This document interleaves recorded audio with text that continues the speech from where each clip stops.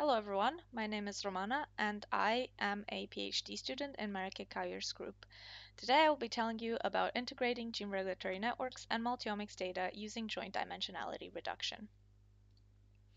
As a little bit of a background, we know that heterogeneity in cancer is driven by the interplay of various molecular layers which we can capture through omics technologies, and as such, we are interested in looking at these omics together and analyze them in an integrative way.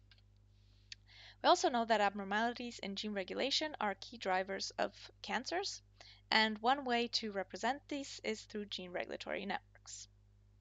Finally, joint dimensionality reduction methods have been increasingly more popular in performing these sorts of multi-omics integration analyses. And just a brief overview of how these JDR methods work. They take as input a set of omic matrices and they decompose them into a set of latent factors as well as some weights that show how the different features contribute to these factors. In this study, we used 10 cohorts from TCGA, and for all sample patients, we had gene expression, microRNA expression, and methylation data, and we also generated sample-specific gene regulatory networks. And because these networks are very large, we used some summary metrics, which we then inputted as a type of omic into these JDR models.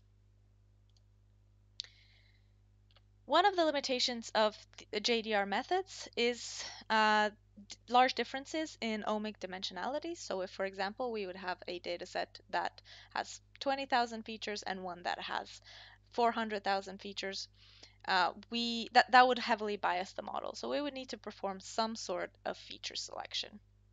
However, this is not always trivial to do. Another limitation can be outliers within the omics, which again might not be trivial to deal with. One approach that can mitigate both these issues is to perform a PCA on the data prior to JDR. And we wanted to test whether this PCR approach would yield comparable results to just using the raw data, and we used an existing benchmark to do this. And we looked at patient survival as a kind of way of assessing the performance, and in these plots each dot represents a latent factor, and the FDR is for association of these factors with patient survival. Green dots represent factors from models where we perform PCA, and pink from models without the PCA. And we found that there wasn't any significant loss in performance. We were still able to capture the same information, and in some cases we actually were able to amplify this signal when performing PCA. So we decided to continue with the PCA approach, and we chose MOFA as the tool to move forward.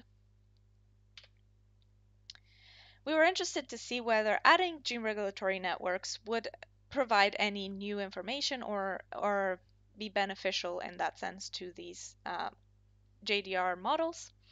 So we compared a MOFA model with the networks with MOFA models without the networks in the 10 cancers, and we found that in 7 out of 10 there was actually an improvement in the association of these latent factors with survival when using the networks. And in the case of colon cancer and ovarian cancer, we were actually only able to identify these survival associated factors when we included the networks and not when we only used the other omics.